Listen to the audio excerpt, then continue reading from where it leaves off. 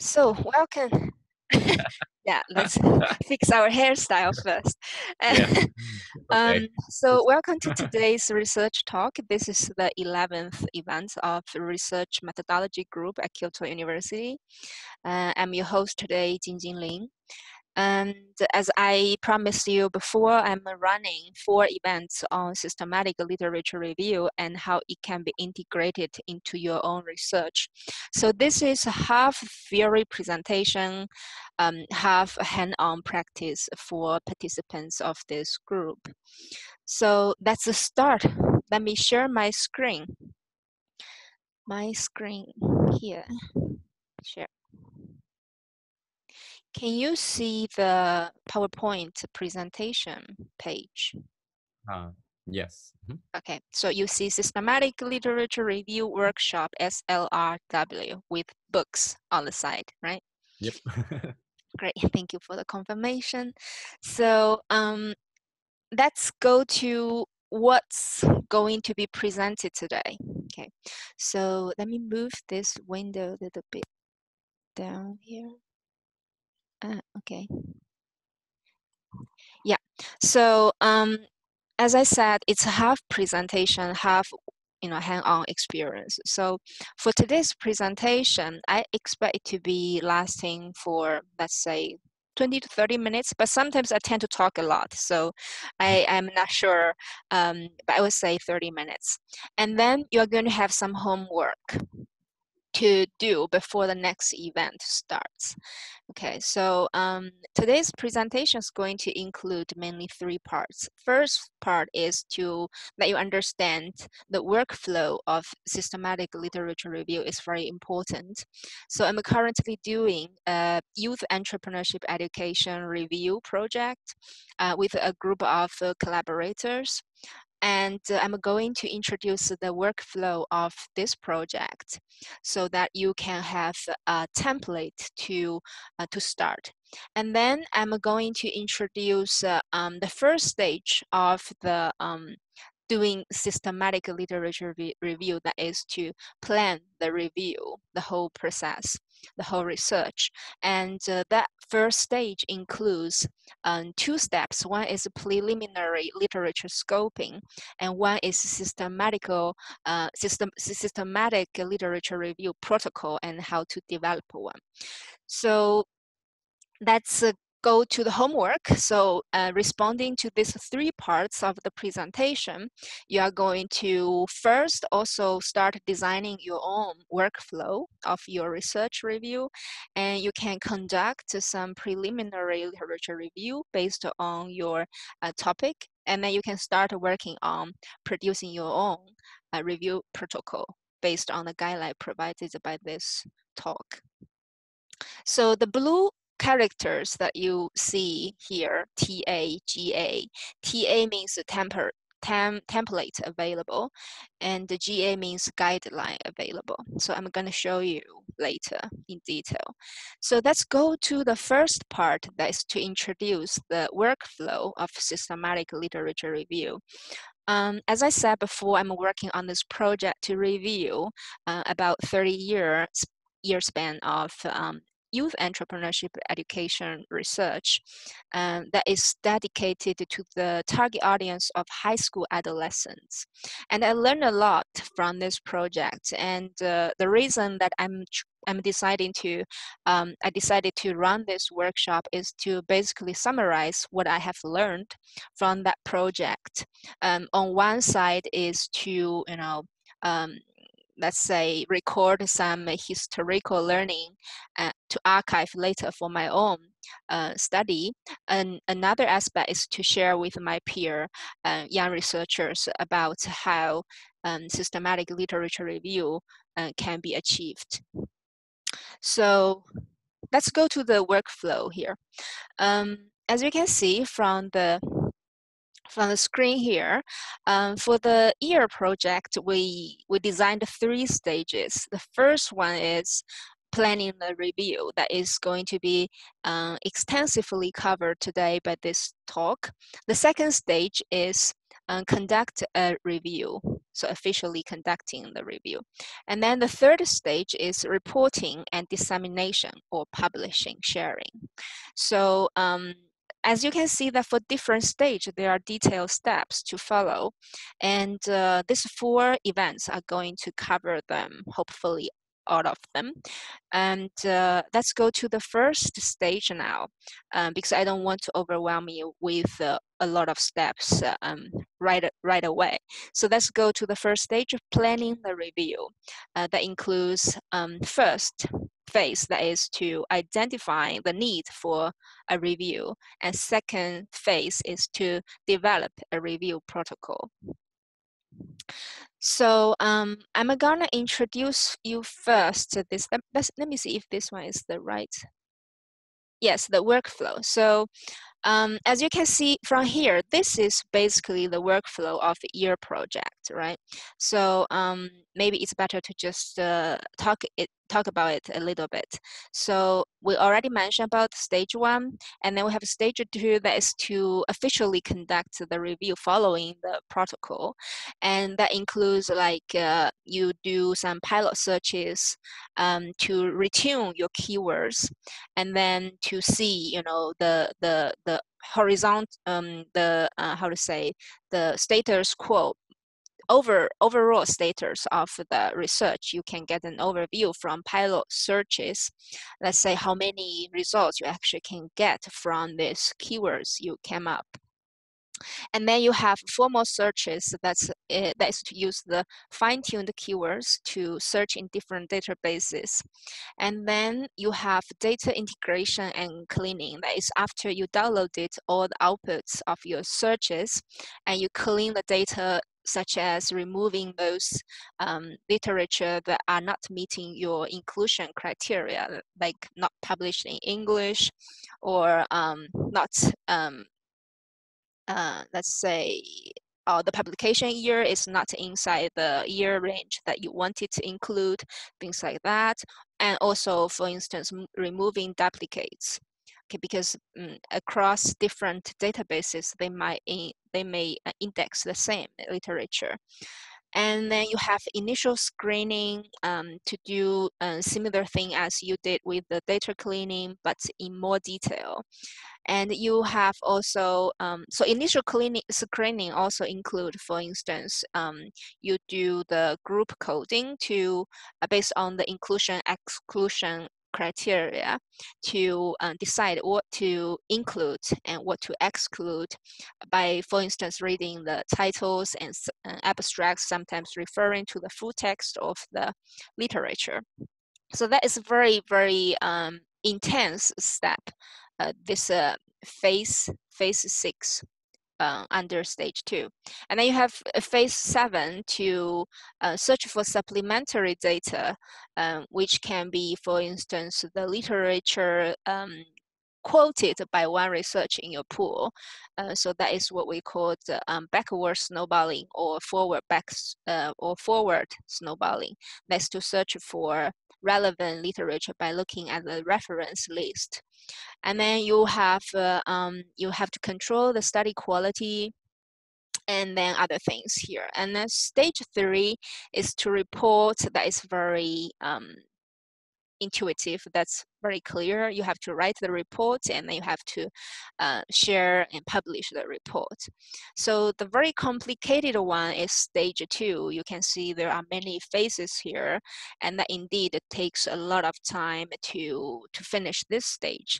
But I would say today's presentation focus on stage 1. That is also very, very important to start, because for instance, protocol here is basically the blueprint of your review effort. So it's like a map before you take on the journey of doing systematic literature review. But before that, you have to identify, is it really a need to do such review, or is there really enough literature already existing for you to do this kind of review? So the next slide, you can see Prisma. 2009 flow diagram. So this is a very popular flow chart that you can reference or directly use when you are designing the flow of your review research.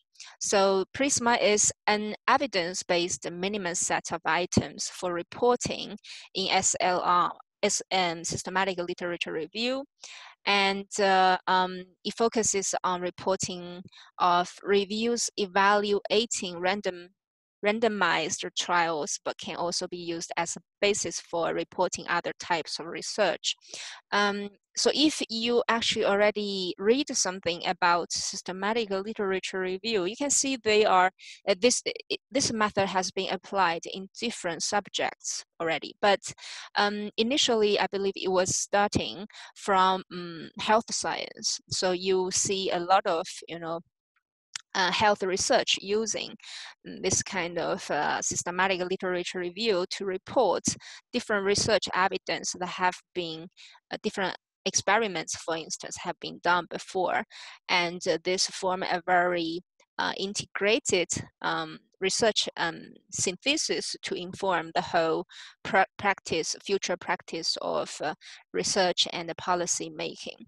So if you can go to Prisma statement, this website that you see on the screen, you're going to get a original flow chart of what you can see here on the right side. So I highly suggest you go there and download a copy. And you can also use our Google Share folder. I posted a link already in Slack. You can also download from there. So the homework will be you develop your own reviews workflow based on my introduction and based on the Prisma workflow I just show you.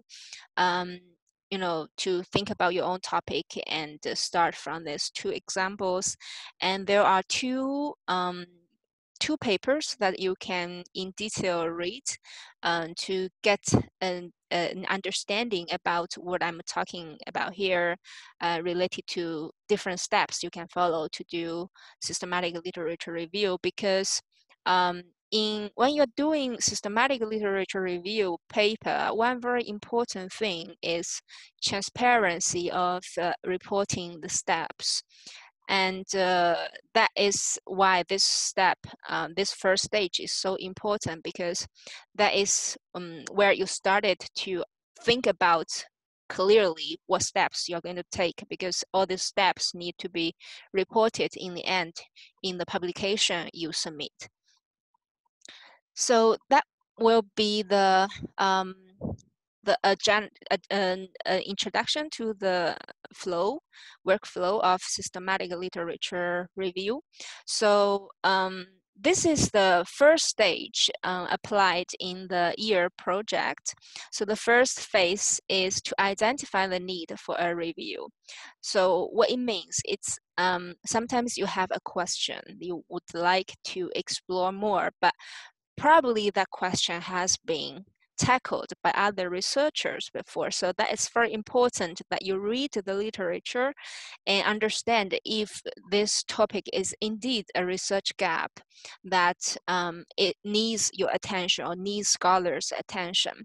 So extensive reading is very important. And often we have a flood of literature to read. So I would always suggest that you can start from systematic literature review articles or literature review articles on the topic, because that already summarizes quite a lot in the topic you are interested in. For other independent research, it's usually focusing on one very minor part of the topic, so you cannot see the whole picture. But with the review article, with the systematic literature review article, you can actually read a very wide coverage of the topic, and that's a very good starting point for beginner to the topic. And to identify this need, you also, if you have a team or you are in collaboration with some co-authors, you can discuss as a team to finalize this kind of subfields of the topic to review.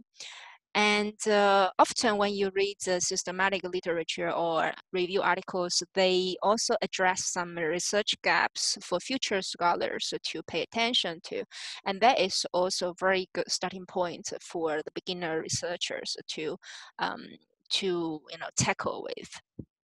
So the second phase of the stage 1 will be to develop a review protocol, and it has different elements you need to include. I'm gonna talk about this later in detail. So let's go to the second part of this presentation. So how do you identify the need for a review? The method is to do a preliminary literature scoping, focusing on collecting review studies of your topic.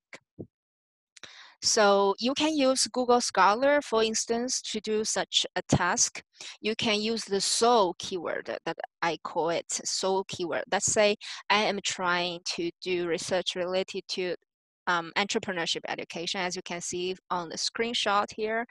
That is my sole keyword. Let's say if you are focusing on expat working in Japan, that would be expat in Japan, right? That's the sole keyword of your topic.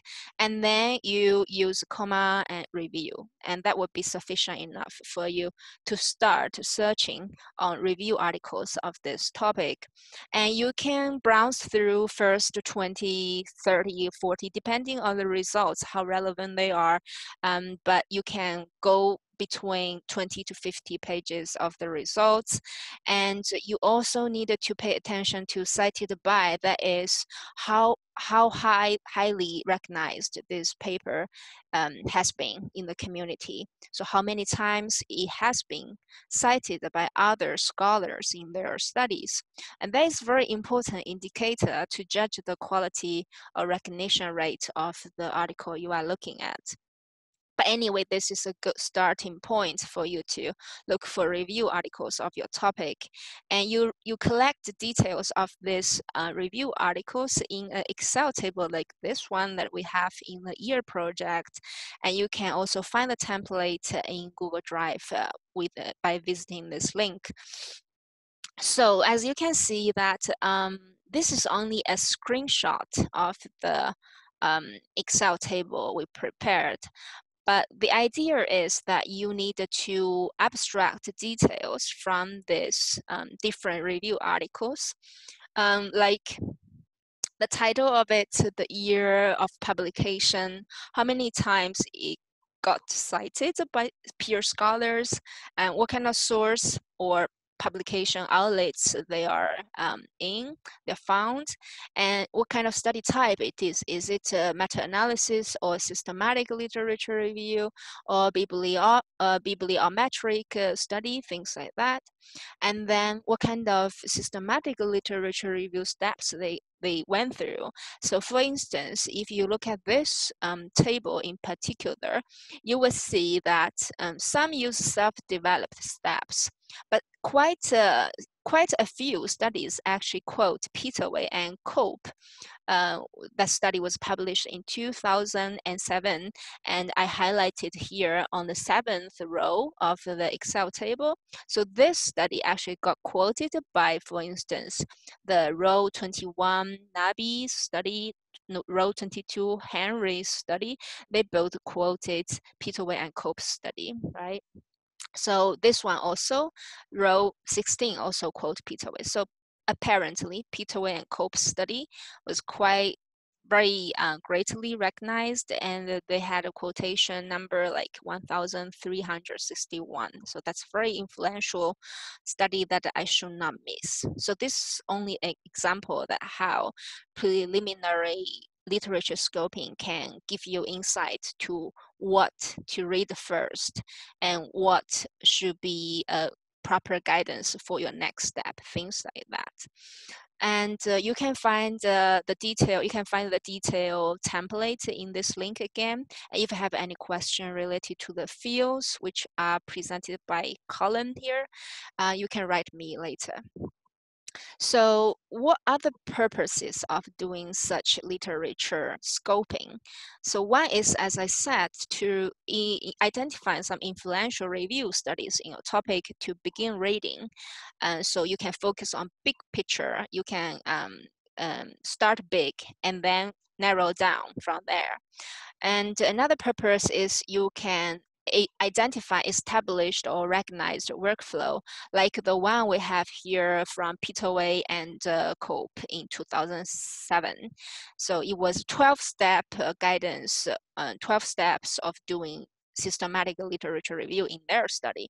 And that's being cited by other scholars widely. So that is what we say established or recognized workflow of doing SLR. So another purpose is to identify research gaps, because often this systematic literature review studies, they look at a big picture of many studies on the same topic, and they share with the future scholars what kind of gaps they have from such a synthesis effort. So that is also a very good starting point for comparing your own proposal to the identified research gaps and see if you are really contributing to the topic or you are just repeating what have been done before. And another purpose is like what I said, another purpose is to verify your research proposal and interest against the synthesis work of others. So examples of key studies in year projects are two studies. One is Tlanfield, Danger and Smart. Their study was published in 2003, and they introduced three-stage systematic literature review process. And then Peter Wei and Cope, they actually modified the work by Tlanfield and other people in 2003 and came up with the 12 stages of doing SLR. So it's very, very widely quoted in the at least entrepreneurship education research. So that's why in year project, we also modify based on Peter Wei and Cope's 12 steps and came up with our own, as you can see here, 3 stages in total 12 stages phases work here. Slightly different from Peter Wei's work, but we did start from their work. And that was very helpful to guide the direction and steps of doing systematic literature review on our topic.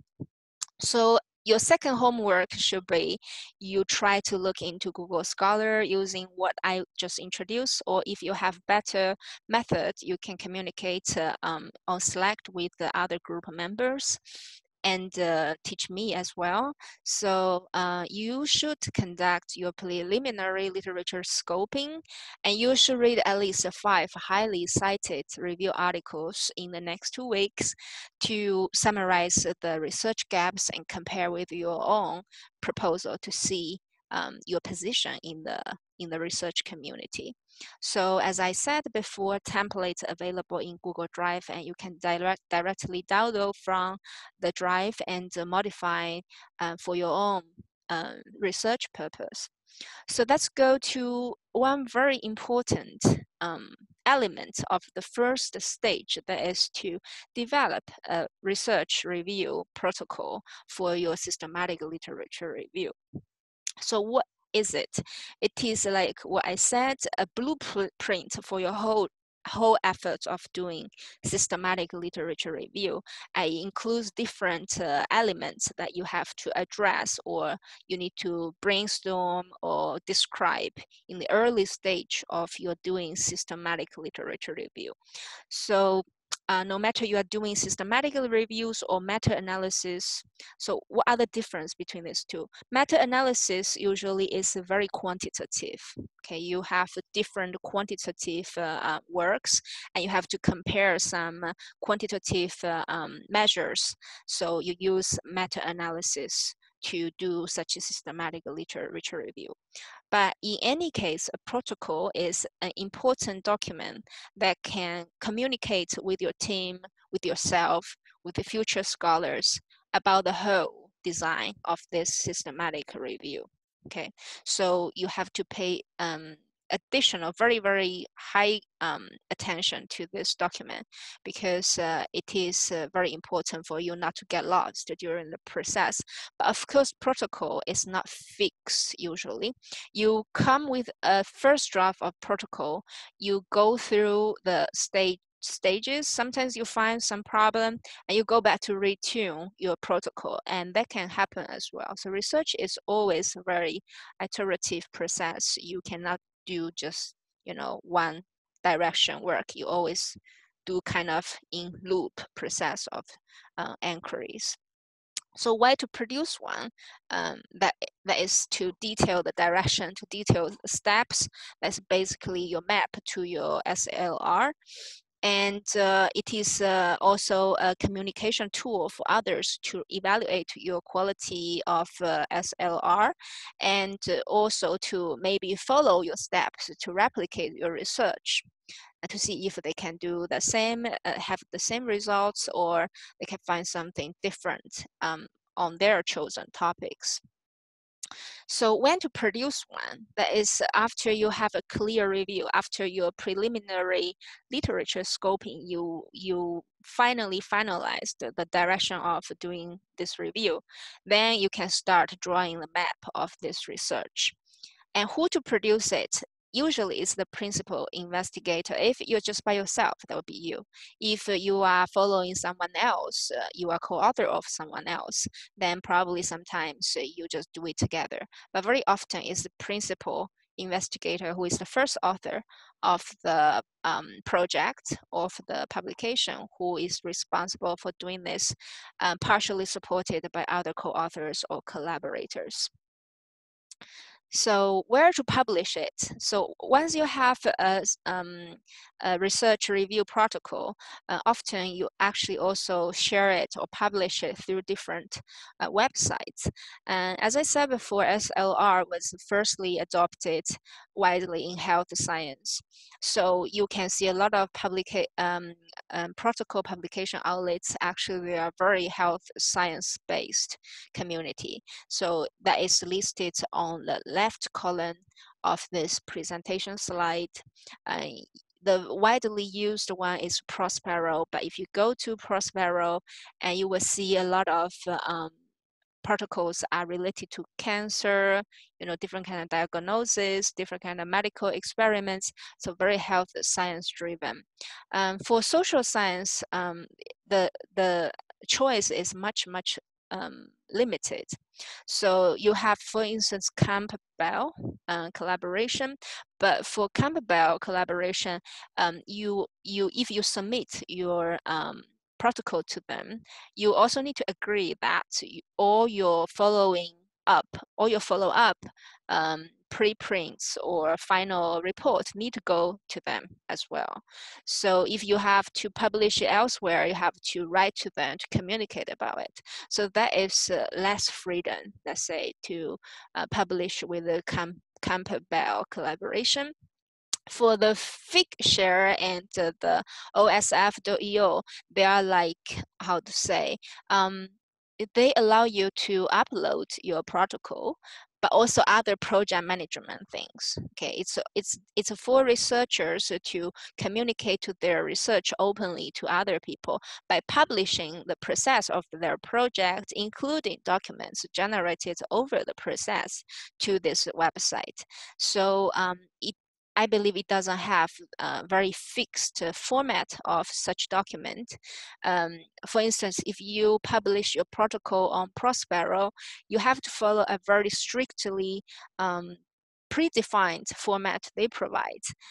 So different elements of protocol you have to provide, and then when it's published, it is the same format of the same elements, right? So for Figshare or the Open Science Framework, for instance, you just upload a document. It can be self-defined by you what kind of elements to include. So that's different things between these two. So it's less strictly defined. But anyway, if you upload one protocol document or data set to such community, you can get a DOI identifier code, so you can actually share this with your community, with your collaborators. So another community to publish will be to open a new project on ResearchGate, and you work it same way as Figshare or OSF.io. You just upload your protocol to the project, and the same way you are going to get a ResearchGate identifier code to this document you can share with other people. So as I have to repeat this, so SLR is a very widely used health science related method. It's very established in health science field. But when it comes to publishing protocol about it in social science, we do have a less structured solution. And how to write one. So Prospero has standard form listing different elements you need to provide when you upload protocol with them.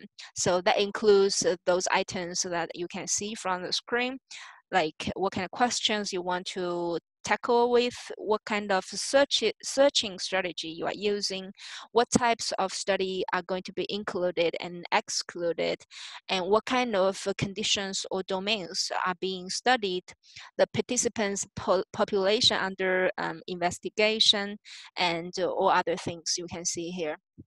So it's a very in-depth let's say, illustration of the whole process, from the data search to the data analysis, from funding parties to the different project management detail you have to provide here. So, but we can also opt for Prisma, which is also widely used when it comes to systematic literature review. And the guidance is very detailed. So it's also provided in the Google Drive folder I shared with you, or you can directly go to Prisma website to download the original file from the website. But anyway, you can see here, this is a checklist of different elements or sections that you can check against when you are reporting a systematic literature review. But since you need to write them out in final reports in this format, you can also use it as a guidance to write your protocol, because protocol is kind of a shortened version of your final report without results, right? So you can use this checklist document you can read details by reading the original document available. And you can see you have title, abstract, introduction, methods, and under methods, you have so many different sections you need to address. And you have results, discussion, findings. So maybe here in the protocol, you don't have to include the results and discussion, but many things before them you have to address. So that would be a shortcut to organize your own protocol. And BTW, by the way. So that's also very important for you to consider or prepare during the early stage of your research, especially when you are dealing with a very complex research project. So the thing you need to think about is how to manage your data. So I, in the year project, use the MP tool to build a data management plan. It's open source, and you can create account with them.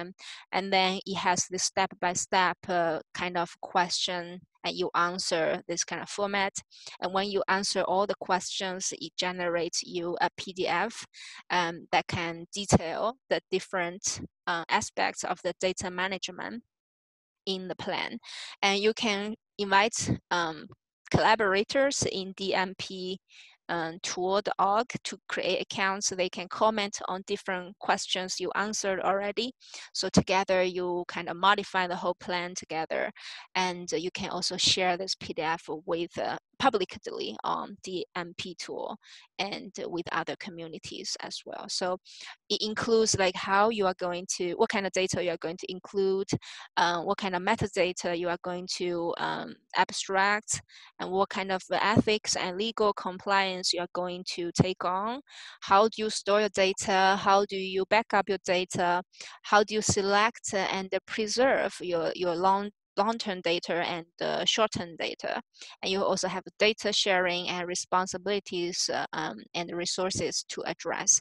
So this kind of plan also help you to plan ahead what kind of data might be generated during the whole process of the review, and you are going to plan ahead how to store them differently, how to save different things. So that's very important also for SLR research. So the third homework will be you start working on your review protocol by using the guidance of Prisma, for instance.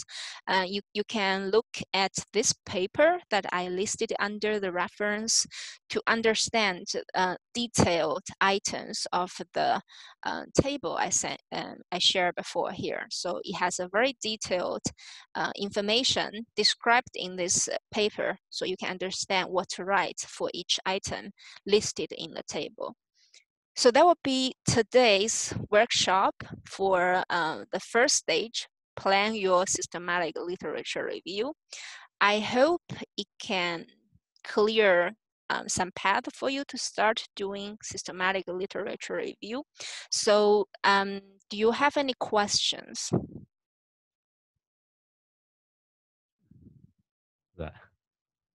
That just for me. So. Yeah, that's just for you. If you don't have questions, I will put